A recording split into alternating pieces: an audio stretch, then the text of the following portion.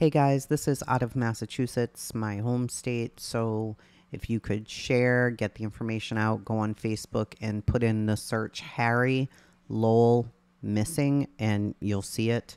But there are about 200 people searching right now. You'll see that in the news clip that's coming up. This little boy, Harry, was dropped off by his parents to his babysitter at 7 a.m. Around 9:15, the neighbor said he saw him in the backyard.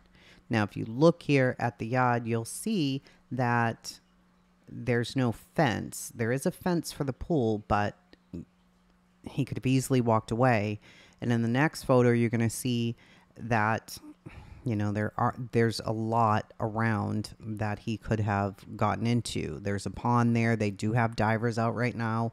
There's also this big area, the state forest, which if he had gotten that far within the 15-minute response time, I don't know, but I'm going to put the contact information here at the end of the video. Erica, we are on Freda Lane, and this is the street where the child's babysitter lives, and police say there was a 15-minute window between the time when 3-year-old Harry was last seen and when he was reported missing, and a massive search has been going on here all day.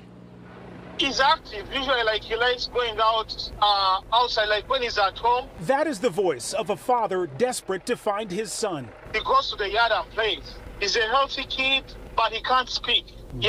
He's trying to learn how to speak, but he can't talk. According to Lowell police, 3-year-old Harry was dropped off at his babysitter's house on Freda Lane in Lowell around 7:15 this morning. Then, at 9:15, a neighbor saw Harry in the backyard. 15 minutes later, the boy was gone. And about 9:30 this morning, the Lowell Police Department received a call regarding a missing or lost child. And ever since that time, the Lowell Police Department has been searching and looking for the child. All day, they've been searching by air, the State Police Air Wing, also by drone, a dive team, searching by mountain bike, by horseback, by canine, by foot, by cadet. More than 150 police officers, firefighters, and even neighbors joining in the search. You hear something like this, you got to get involved. You can't just not, you know, you have to get involved. And during the press conference here this afternoon, police were asking residents here in the Pawtucketville neighborhood of Lowell to do something when they get home from work, and that is to check their property for any signs of the missing boy, just in case. As we have been reporting, this has been an exhaustive search, an extensive search.